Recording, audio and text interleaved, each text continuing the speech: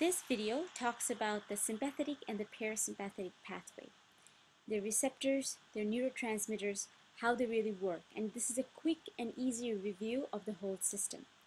So let's get right into it. So let's imagine that this purple thing that we have here is our central nervous system. And the central nervous system consists of the brain and the spinal cord. So this is an easy picture to kind of depict the central nervous system. So from the central nervous system, we have the parasympathetic nervous system that's coming out and the sympathetic nervous system that's coming out. Now, there is something common between the sympathetic and the parasympathetic pathway.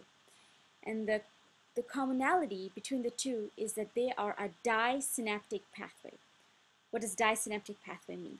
Disynaptic pathway means that there is a nerve coming out from the central nervous system, making a synapse at the ganglion, and from the ganglion there is another nerve which is going to an effector organ or a muscle or wherever it needs to go. So this kind of two nerve pathway is common between the parasympathetic nervous system and the sympathetic nervous system. Okay, so that's why it's called the autonomic nervous system is a disynaptic pathway, and this round thing right here is the autonomic ganglion that it makes the synapse.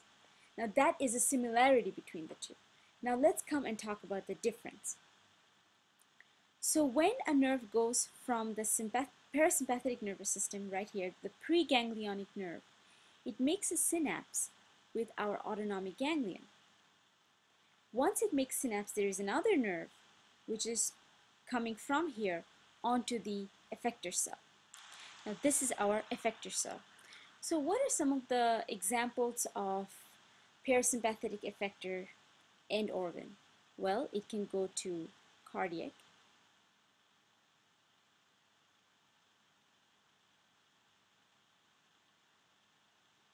it can go to glands. In the cardiac, it's going to decrease heart rate. In the glands, it's going to increase secretions. We all know that, right? And it can even go to smooth muscles.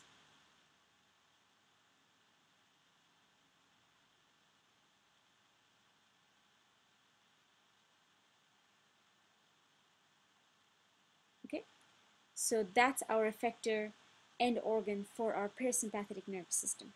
Now let's talk about something else. So what's important to understand here is the receptors, the neurotransmitters that are also involved, because based on which receptor it synapses or which neurotransmitter is released makes it sympathetic or parasympathetic. What do I mean by that? So when this nerve is coming to this autonomic ganglion, okay, if I kind of blow up this picture, so this is my synapse at the end of the autonomic ganglion, right? It's going to make another synapse with my autonomic ganglion, and this is my preganglionic nerve which is coming from the peripheral nervous system.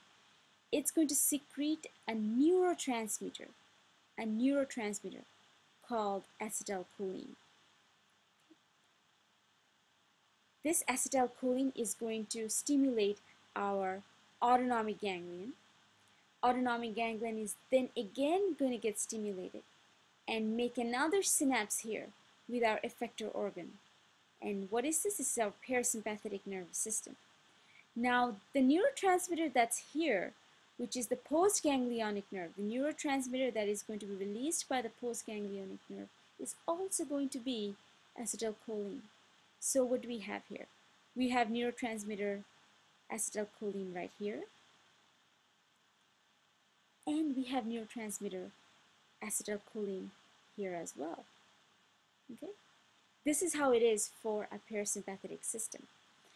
Now the receptor onto the end organ that it's going to synapse with is going to be called muscarinic receptor, which is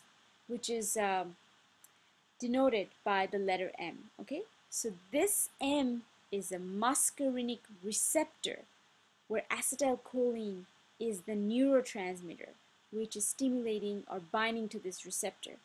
Again, at the level of the autonomic ganglion, we also have acetylcholine which is stimulating the autonomic ganglion and making the synapse go through.